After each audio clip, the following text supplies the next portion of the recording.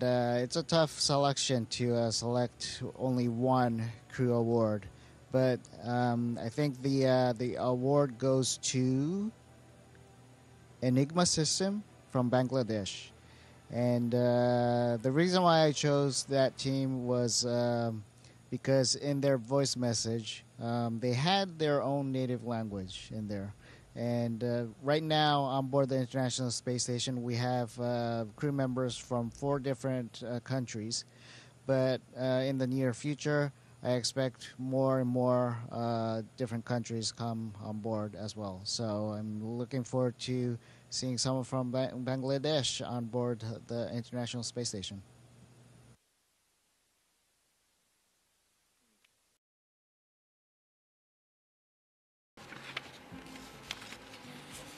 The second place winner is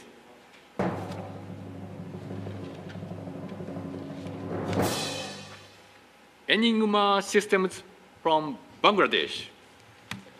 Congratulations.